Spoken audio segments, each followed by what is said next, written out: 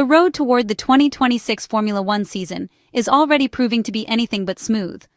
New FIA regulations have exposed several sensitive areas, from aggressive engine concepts to electronic reliability issues and even controversial data leaks. In this increasingly complex environment, Ferrari appears to have made a strategic decision that could quietly turn into a major advantage. Much of the recent attention has focused on so-called mutant pistons, reportedly developed by Mercedes and Red Bull, solutions that may exploit regulatory gray areas.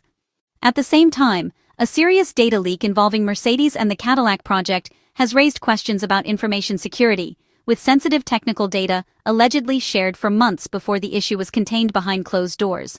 Electronics have also become a concern. The new TAG 700 standard ECU has reportedly suffered from data losses and communication errors, forcing the FIA to introduce a temporary split system to stabilize power unit management. Against this backdrop, Ferrari has taken a different and potentially decisive path. While most manufacturers are developing synthetic fuels to meet the 2026 carbon-neutral requirement, Ferrari has opted for biofuels derived from organic waste.